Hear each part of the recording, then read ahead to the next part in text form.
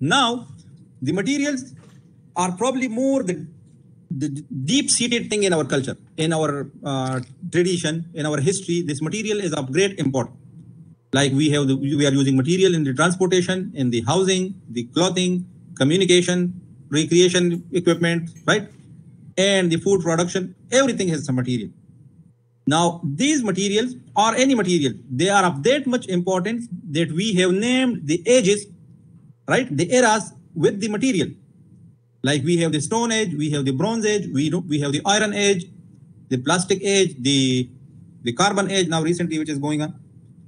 So it shows that the material has importance in the human life. Right? Like we have other things as well. Like previously we were eating raw food long ago. Then this barbecue things came, we burned the food and we cooked it. But we don't say that we have the raw food age, we have the barbecue age, and now you have the burger, the pizza, all these things. So we can say that now it is fast food age. But those things are not of that important. But we have our Stone Age, Bronze Age, Iron Age, right? So the early civilization have been designated by the level of their materials development, how they use material, which material they have used, and how they develop their tools, their equipments from different material, right? So if we see the Stone Age, it was like the first, just after, like you can say, even before the human civilization began, right? So we were using, we mean the human, we were using the stone for different purposes. How we use it, we just shape the stone into different things. Like you see here, the bowl is made up of stone, these sharp tool, right? All these things made up of stone. So that's why this age is known as like the 3000 BC, right? And before. So this era is known as Stone Age. After some time, the human start using the bronze. Bronze is what it is, an alloy of copper and tin, right? Like from 3000 BC to 1200 BC, the human has used bronze to make different tools and equipment, right? So ability to modify material by refining using heat. How the human civilization began? The human civilization actually began when they start using mainly the fire for some purposes. They use as a purpose of heat, right? Before the fire and all these, you can say the civilization was not that much good. But when they conquered over the fire, previously there was fire. It doesn't mean there was no fire, but there was no controlled fire, right? There was, let's say there's a fire in the forest. So the people were afraid of it and they were not able to control it. Later on, they have the fire like in the small portion, like fire in the kitchen, fire somewhere here, there. So then what happens? Then the human start working in the night. You know, previously the nights were very cold, but when they got control of the fire, then they start working in the night and the lights and all these things came. So somehow the human civilization begins, right? And from that time. But it is a different story. But when they use this heat to reshape the bronze metal, right? And to make the equipment, so that age is known as the Bronze Age.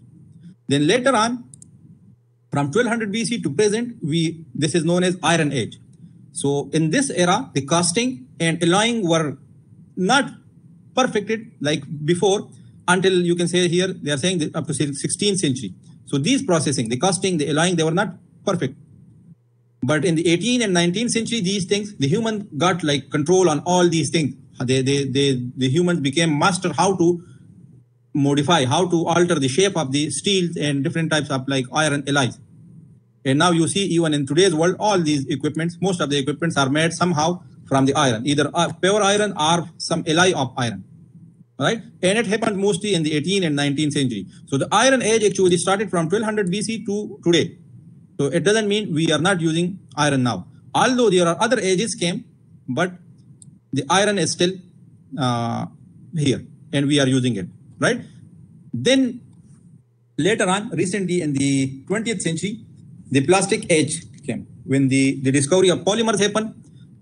So we see different products. You see the modern cloth is what we have, right? All the equipment, you see the computer, the cover for all these things, some utensils, right?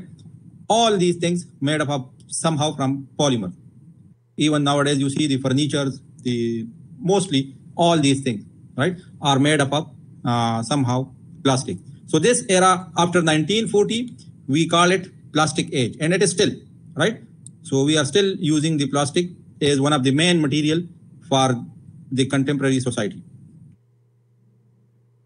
Then in the 1950, the breakthrough happened in the silicon age, right?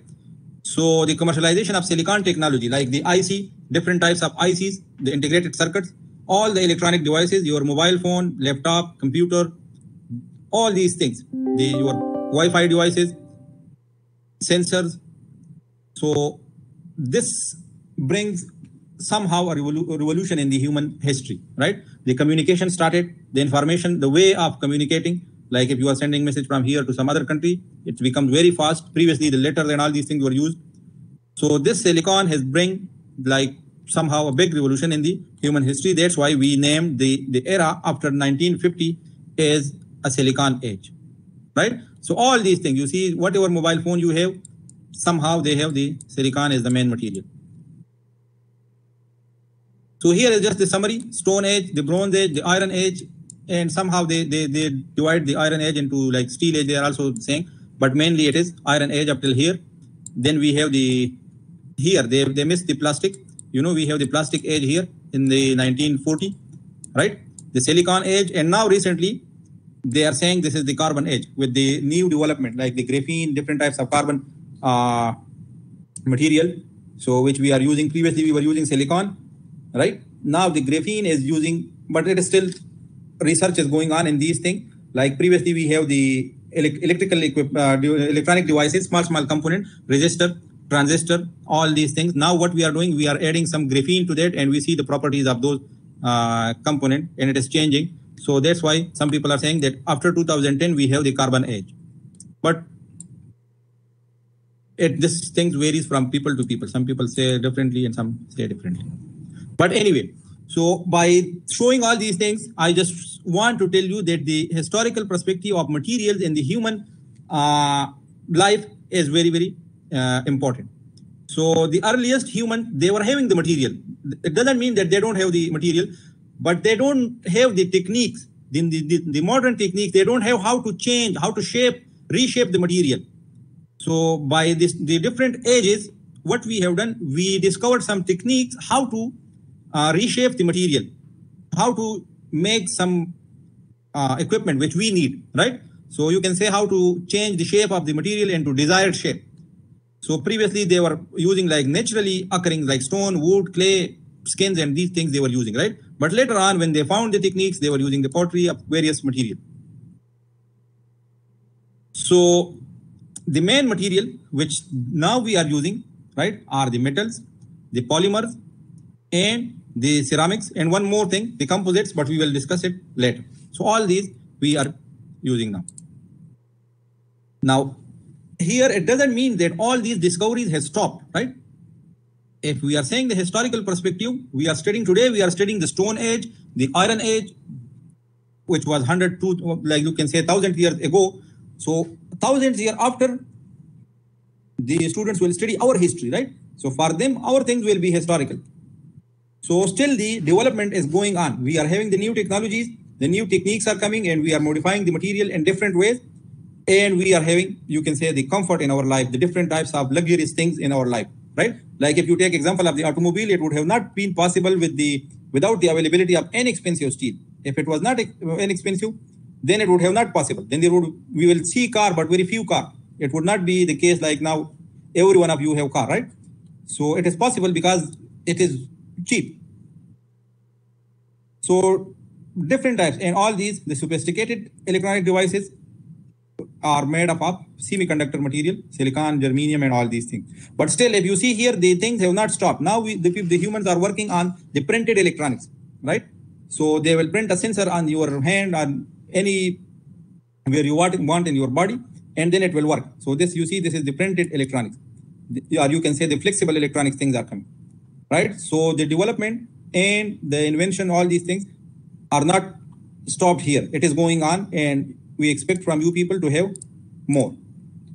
Now what is this material science? We are studying the definition, right? So material science is an interdisciplinary field that addresses the fundamental relationship between the processing, the structure, and properties of material and develop them for the desired application, technological application, which we are saying the performance. So these four terms, the processing, structure, properties, and performance, it makes a tetrahedron, right? And it is very famous in the material science. Now, what does it mean? It means it is interdisciplinary field, right? The material science. So if we process a material, any material you have, take an example of the iron. If you process it, what will happen? The structure will change. Maybe the macro structure or the microstructure, it will change. It will change the properties of the material. And based on the properties of the material, we choose the material for different application or the performance. If you take example of the your bridge last semester, you might have done it. So you know the properties of the wooden stick, the ultimate tensile strength. You know it, right? Somehow, we provided it to you, or some student have done. You might have done experiment here, and you have found the properties of the material. So once you have the properties of the material, then you use the material and you choose the material for a specific purpose, right? Which is very important. Now with the processing, this processing can be natural, it can be artificial, we can do it, right? It changed the properties of the material. And this is what happened in the Titanic ship. Now, how many of you have watched the Titanic movie?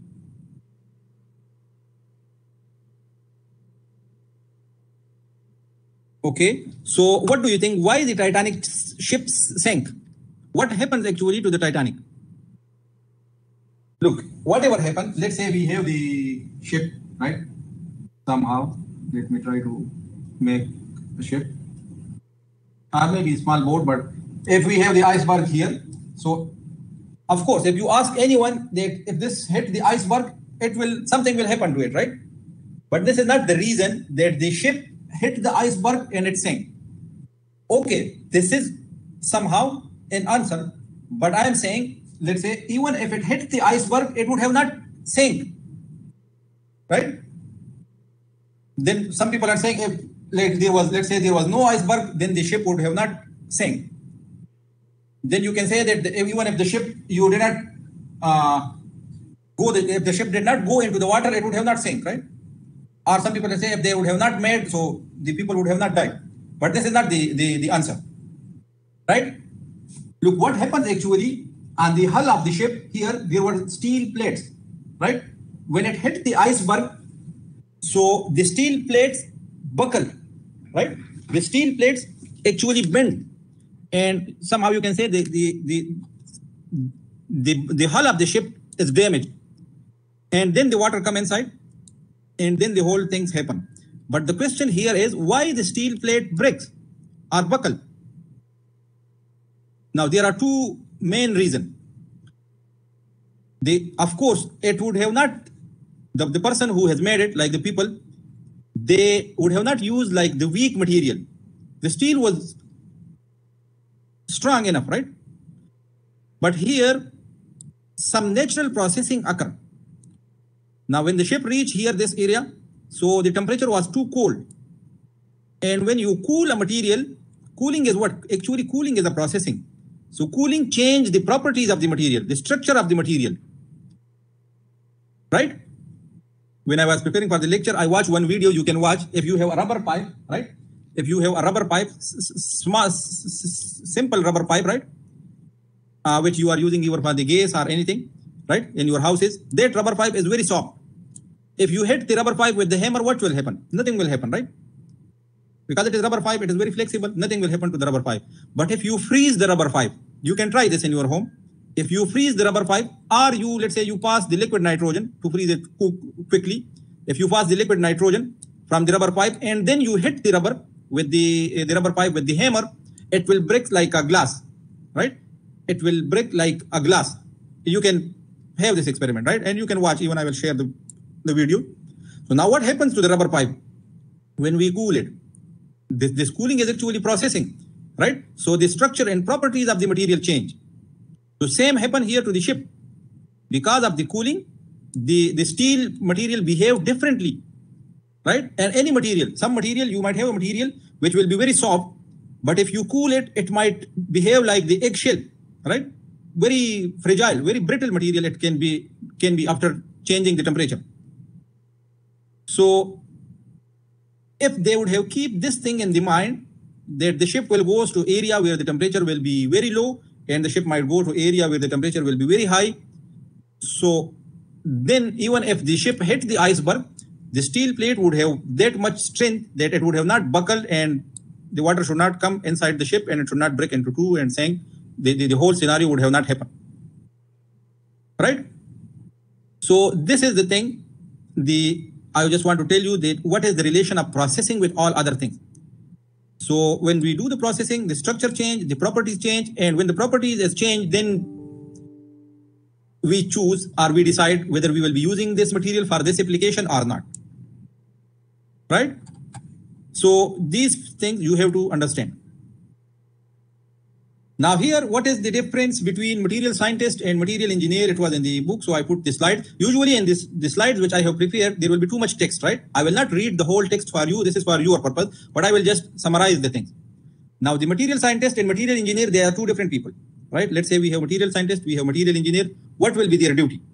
The material scientist, usually they work on the material, how to improve the material, how they are bringing new materials to us, right? To modify the material, to change the properties of the material. They are dealing with the material thing. Once the material is ready, then the material engineer use that material for their application, right? So the difference between these two is like the material scientist develop or synthesize new material, whereas the material engineer is using that material. But nowadays, it is not the case. We want all the graduates to be material scientist and material engineer at the same time. That's why people are studying the material science course, right? So we want you to be material scientist and material engineers, because the company don't want to hire two different people. They want one person who can do both the tasks, right?